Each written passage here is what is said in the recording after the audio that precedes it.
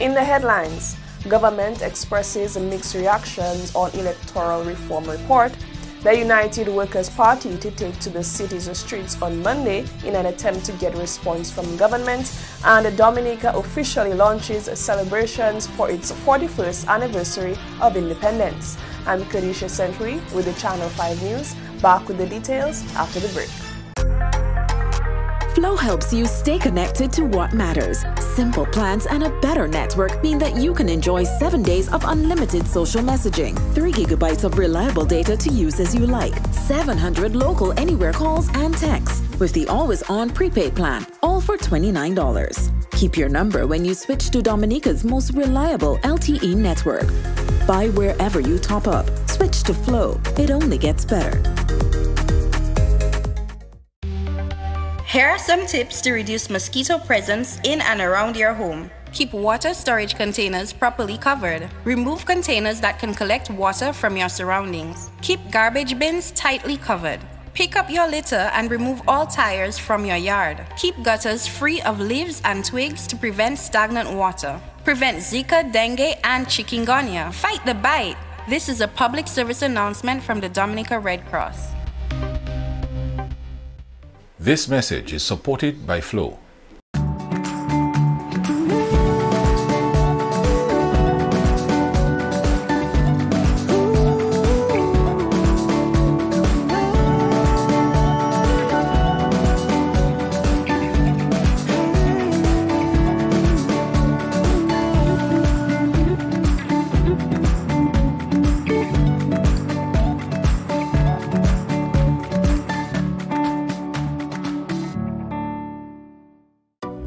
A new in-home experience is here.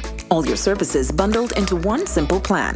Faster, more reliable Wi-Fi so that you can binge, play, and stream uninterrupted. Unlimited Flow local landline minutes mean you can talk and talk and talk. Plus the best in TV entertainment with over 120 channels and 29 in HD. All for $160 a month with the new all-in bundle. With Flow, it only gets better.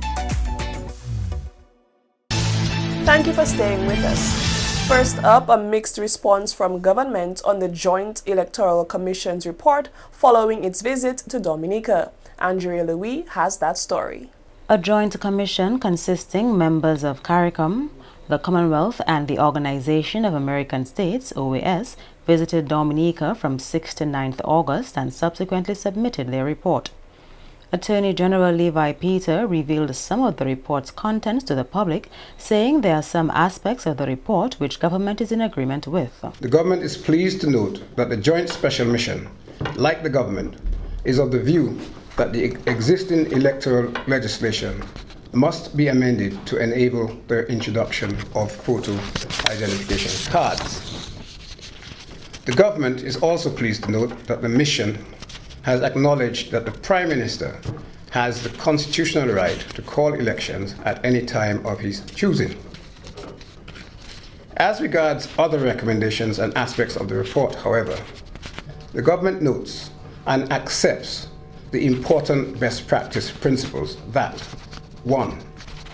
Electoral reform needs to be carefully managed to ensure that it fulfills its intended and stated purpose without confusing electors and with minimal disruption to the electoral administration.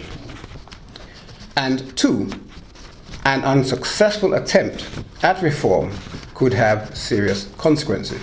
Peter notes, however, there are certain aspects of the report with which the government doesn't agree. In that vein, regrettably, the government is unable to accept aspects of the recommendations contained in the report.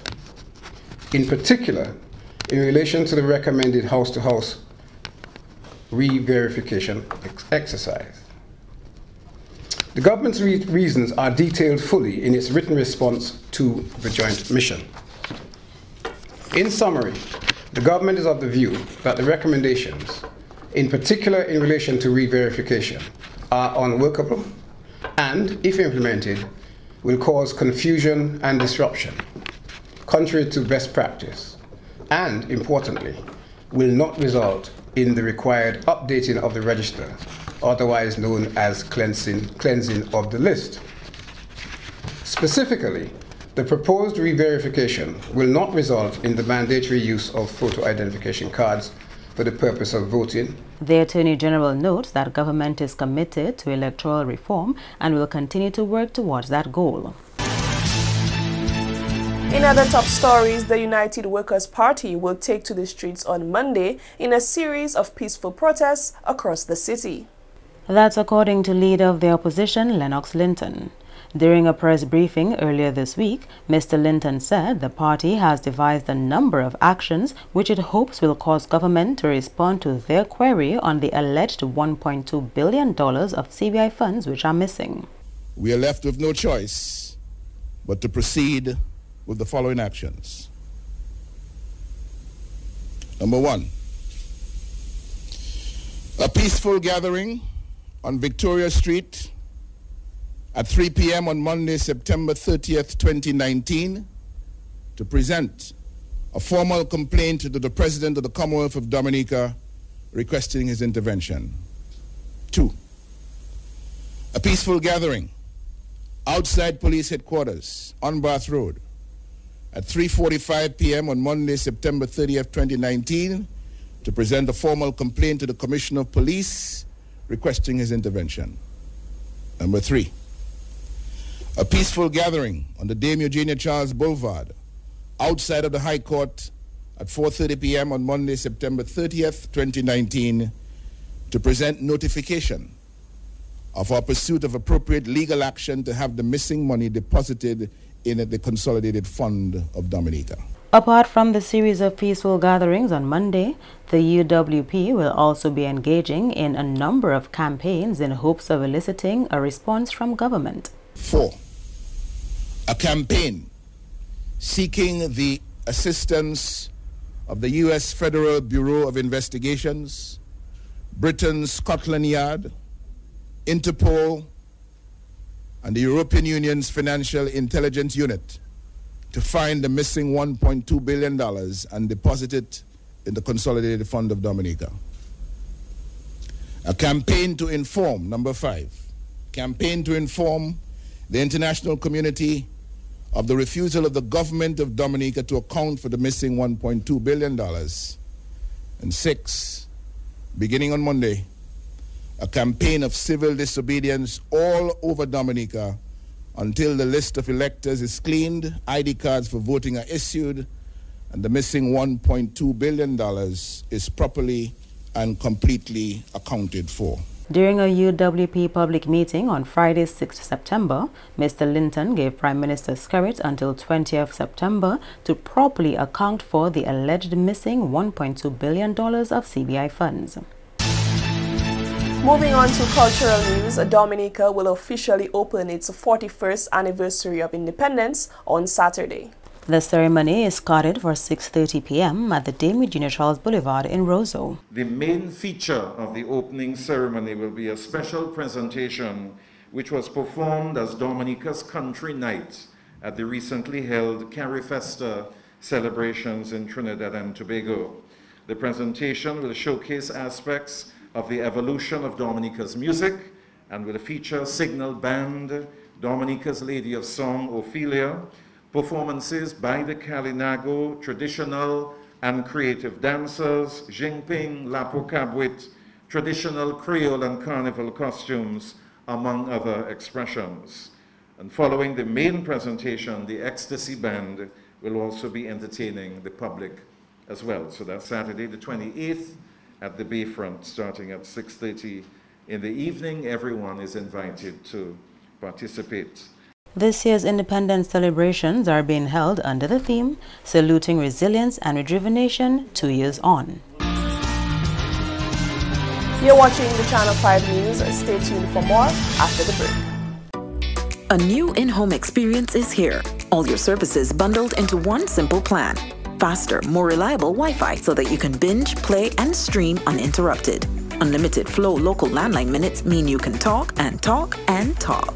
Plus the best in TV entertainment with over 120 channels and 29 in HD, all for $160 a month with the new all-in bundle. With Flow, it only gets better.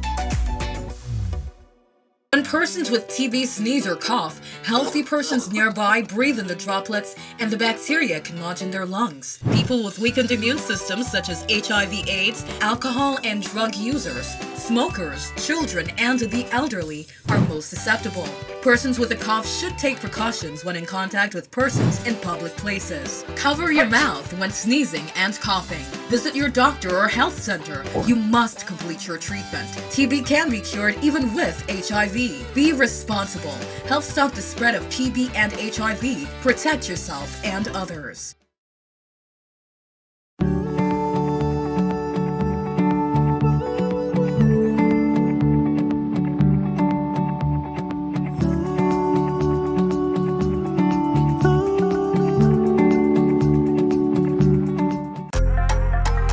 Flow helps you stay connected to what matters.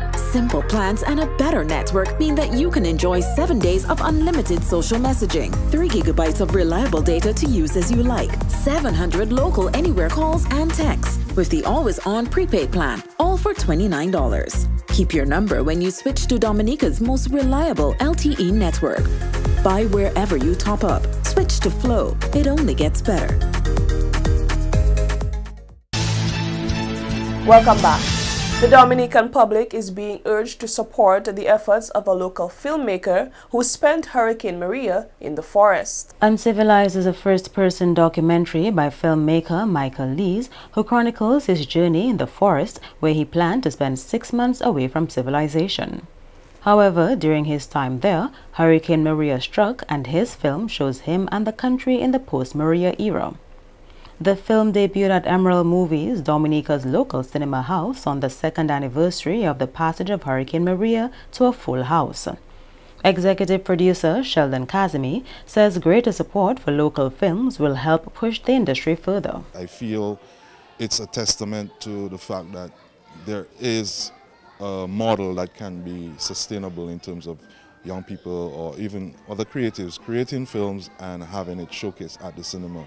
So I feel like the general public coming out to support it will definitely augur well in terms of how the cinema sees the business model, and also in terms of just entertainment for the general public. I feel like if we can see more of our stories on the big screen, then it will help us in telling more of those stories. Efforts are being made to enter Uncivilized into the regional film festival circuit to garner greater support for and awareness of Dominican films.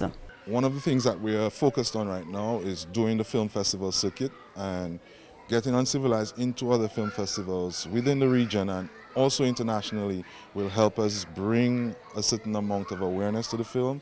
It might get some traction from a distributor, and if we can get distribution on it, then that will really propel the film to an international audience.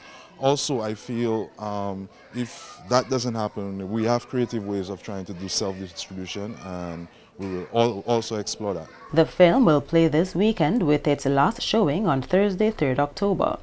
For those who are yet to view the film, here is an excerpt of Uncivilized. Oh man.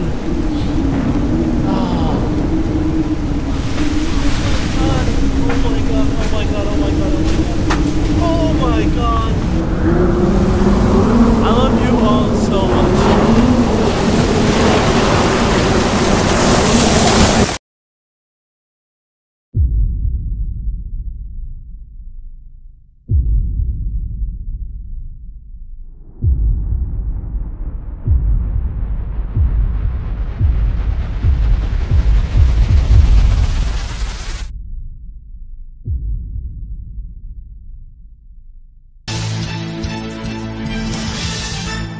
And finally, a special focus on developing the fishing sector in the South.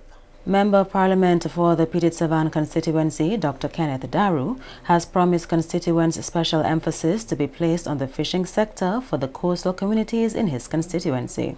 We will continue to develop the fishing industry in that part of the country. We have assisted our fisher folk in the procurement of boat engines, etc. In fact, just yesterday, another check of $150,000 was made available to the Forces and Fisheries Cooperative. We have long discussed and agreed that given the special vulnerability in this part of the country and the strong dependence on maritime activities, this part of the country is due for some sort of coastal infrastructure, preferably a multi-purpose one that would cater for possible inter-island trade with the neighboring island of Martinique, tourism-related activities, and of course an evacuation route in times of disaster. Dr. Daru was speaking at a national public meeting in Bagatelle on Thursday, where he assured constituents that he has re-entered the political arena to serve them once again. In spite of an initial decision, to move away from active politics, I have heeded the call from many across the constituency and the country to give it another run, ladies and gentlemen. Because many felt that I had given enough to warranty another term in office, and my work in that part of the country was not quite done. I would like to thank you for this show of confidence and to take this opportunity to recommit myself to you during this upcoming new term, because I am going to have a full term, ladies and gentlemen.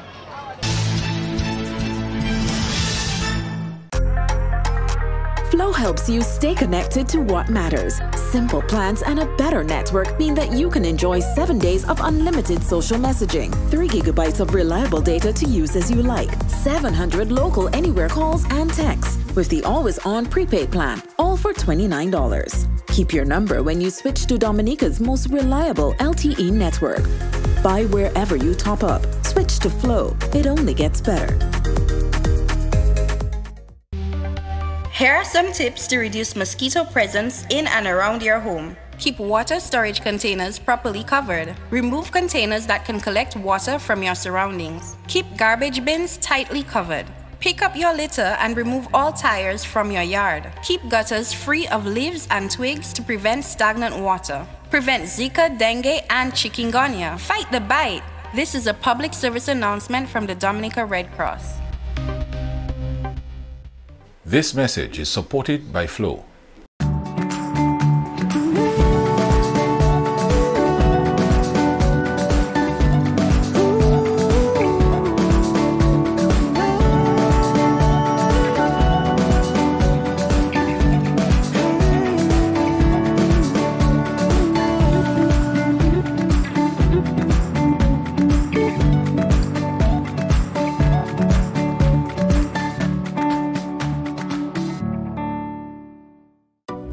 A new in-home experience is here.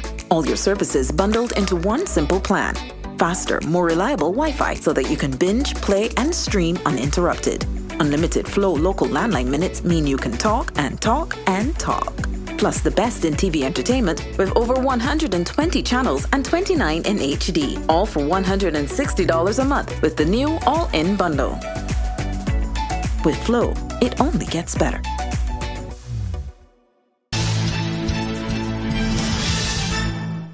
To end the news, the headlines once again.